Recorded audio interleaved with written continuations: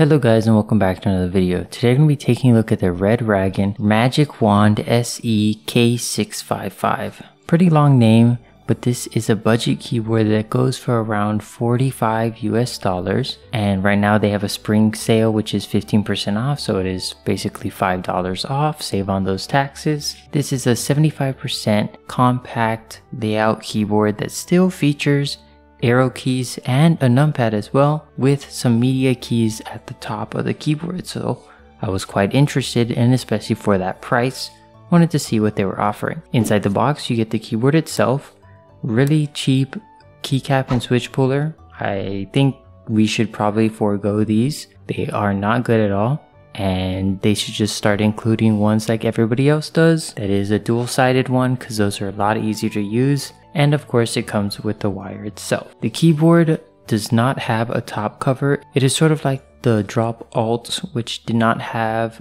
a top cover. It was like lower. Not necessarily a low profile keyboard since it still uses regular switches and keycaps, but it just makes the RGB look a little bit cooler. It does make the keyboard sound a little bit higher pitched, so there is some pros and cons to this. Now design wise, I think it looks quite cool.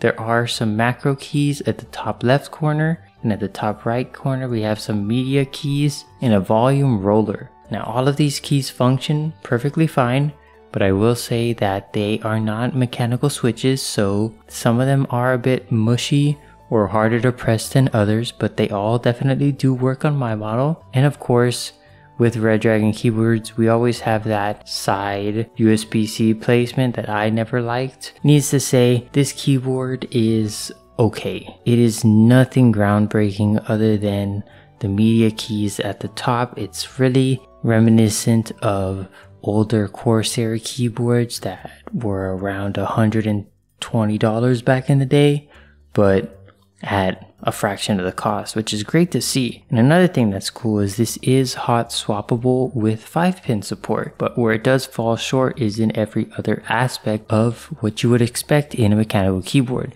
The stabilizers are mushy and they just don't feel good. They also have a lot of rattle. The switches are mushy. The keycaps use a very weird profile and are pretty cheaply made, and there is no case or plate foam in this keyboard. The last thing that I forgot to mention was the fact that this is tray mounted. You're using a very stiff keyboard with no case foam or plate foam, bad stabilizers, bad switches, and low quality keycaps. If they included case foam and plate foam, this keyboard could be a lot better option, because that totally voids the need to open up this keyboard. The fact that we have to do that adds a lot of a longer process to the modification, because these are plate mounted stabilizers, so you don't necessarily have to take the keyboard apart to swap those out. And this is a hot swappable keyboard as well, so you don't need to take apart the keyboard to change those out as well. When there are so many great budget keyboards on the market, it is kind of hard to recommend unless you're willing to do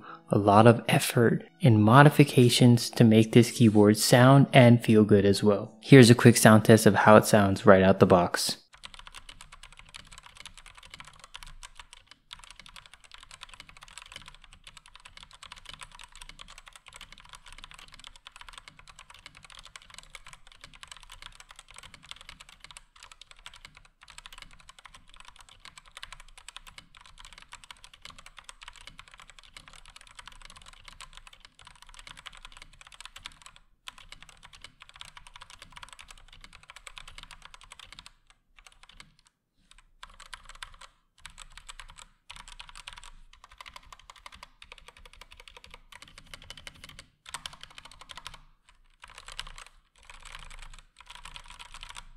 I don't think it sounds good, and it feels very mushy, but like I said, there is room for improvement. You can modify this keyboard quite well, as you can take it apart. It is hot swappable with 5 pins. You can easily change out the stabilizers and the keycaps, so there is definitely room for improvement. It's just up to you on whether or not you want to take the time and effort it takes to do all of those changes. If you are wanting to do that, I'll be leaving a link to it in the description below. But let me know what you guys think about the Magic Wand SE K655 in the comments down below, and I'll see you guys in the next one. Peace.